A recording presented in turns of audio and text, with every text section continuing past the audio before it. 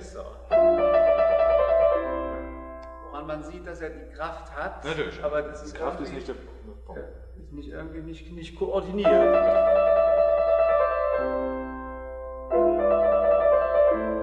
Aber zum Beispiel jetzt, wenn diese jetzt schon kommen, dann geht es schon nicht mehr. Also wenn die frei sind, ist es besser. Wenn der dritte schon spielt, dann verkrampft er sich schon.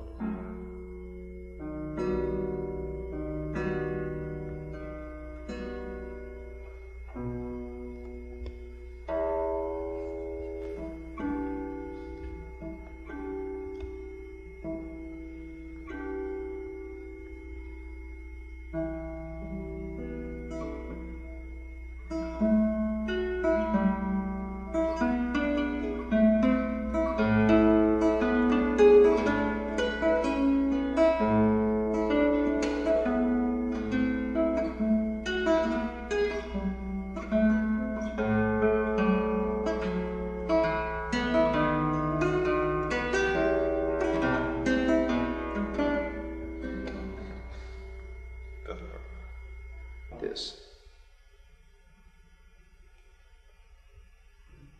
All right, then just turn your hand over like that, fast as you can. Any problem with that?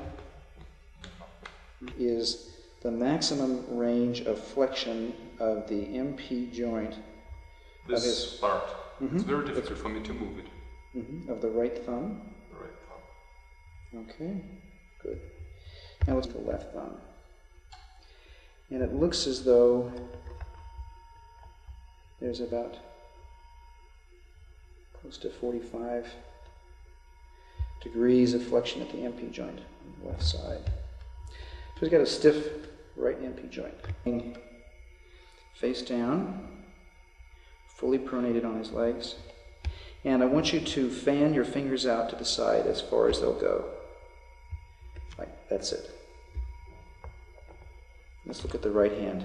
Make it flat. Just the right hand. And now make the fingers go out as far as they'll go. And what we see is that there's very little. Turn your hand so that you're a little bit more that way. Now that's the maximum span that he has at the MP joint distally. And the same thing here. Move your fingers apart. Again. Maximum span. So he also has some restriction of abduction of the fingers.